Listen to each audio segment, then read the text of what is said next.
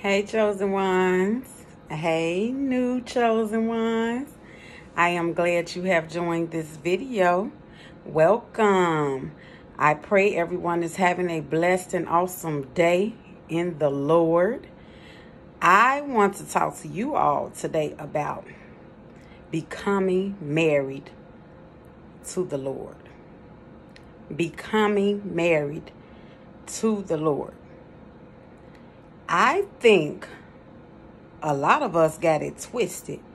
We seem to seek out everything else other than God. We don't keep God first in our lives. Most of us don't keep God first in our lives. And so what I want to say is that in order to receive the right things you need to receive from God, that peace, that love, that joy, that wholeness, you have to seek God first. Be married to the Lord first. There is no other way. There is no other way than that.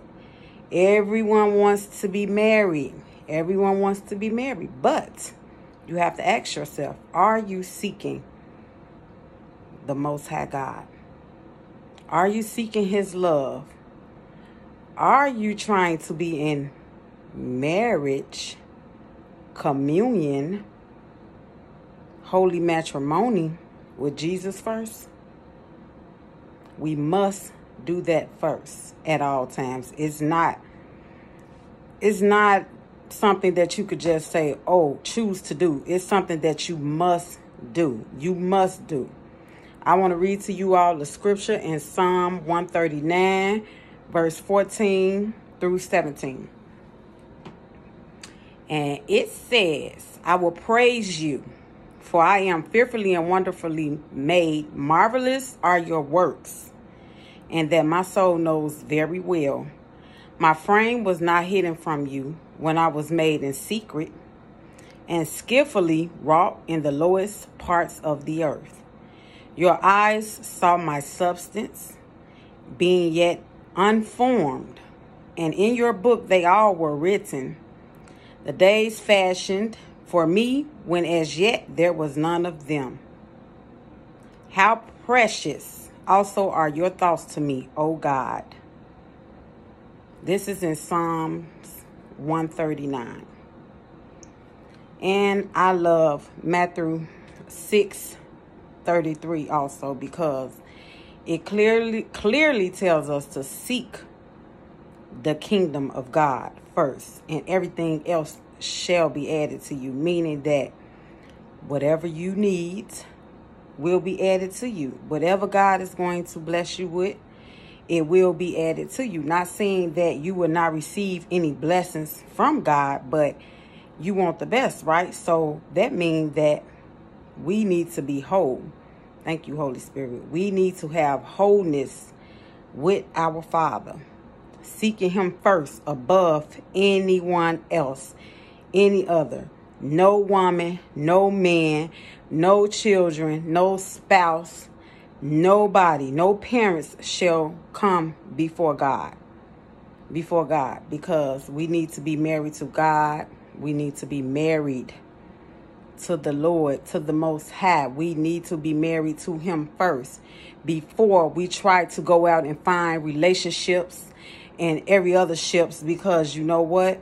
When you do it the wrong way, you get wrong results. So we must seek our Heavenly Father first. First, start your day off every morning with Him. With Him. Start your day off with Him. Get in relationship with Him. Commune with Him every day. Every day. I'm telling you all from experience, it is the best thing ever. It is the best thing ever to know that you have a friend. If you don't have any other friend, you know that you have a friend in God. You know that He is here always and forever. No one can compare. No one can compare. I have another scripture that I want to read to you all really fast. This scripture is in Ecclesiastes 3, verse 11. He has made everything beautiful in its time. That's all. So, he has made everything beautiful in his time, meaning whatever you want, whatever your heart's desire, whatever you feel like that you do not have, that is absolutely not true, because God makes everything beautiful in his time. His time, not our time. His time. His time. Keyword, his time. You all get into a great relationship with God and never lose it. Keep it. That is the best friend ever. He is the best friend ever. He is our Father. He is our husband. He is everything to us. Everything that you need and more. Seek it through God first. And I pray you all have a blessed and awesome day. And I just pray that this word has blessed you.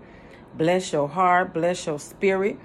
In Jesus' name, that everyone will continue to seek the Father's face forever and always.